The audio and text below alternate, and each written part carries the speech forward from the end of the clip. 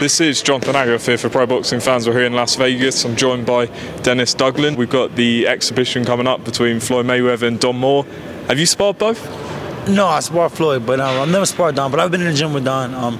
He's been in the gym with us for a while. Don's a good fighter, man. This is a great exhibition in my opinion. Just to, for Floyd to stay active and show that he's the GOAT, man. Like, I was in the gym with him the other day watching him work out.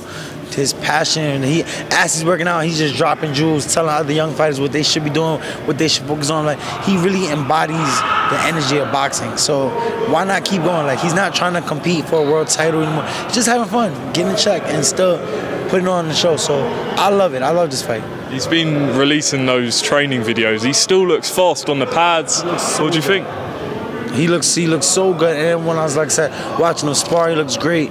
He could compete really with fighters now still, but after all he's accomplished and what he's done, like, why? And that's how he feels. Like, why still do it? Why put your body through all that when I've accomplished it? I've made it to the highest pinnacle of the sport, so I don't have to do it anymore. Now I'm just having fun. So it's a blessing to get to the point where Floyd plays boxing. They say you can't play boxing.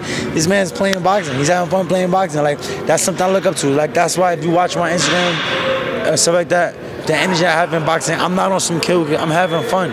I'm having fun. So I love that Floyd's turning and highlighting, having fun with it. Didn't he, I think you told me before, but during lockdown he just calls you up at like 3 a.m. and gets you down for sparring? Yeah, when he was training, he called me up 3 o'clock in the morning, like, let's go train. And pull up, gym is packed with people. Man, he, like, his energy and what he's doing for the sport and what he's done for the sport is great, man. Like, it's definitely legendary. Any chance we see you on the undercard? I hope so. Floyd, holla at me, you feel me? I hope so, man. That'd be dope. So, like I said, with Floyd being a mentor and somebody I look up to, it would truly be an honor for him to throw me on this. So we talking also, we'll see what happens. See what happens. Denis, appreciate you talking to Pro Boxing Fans. Anything you want to add to your fans and, you know, what we're going to expect from you over the coming years?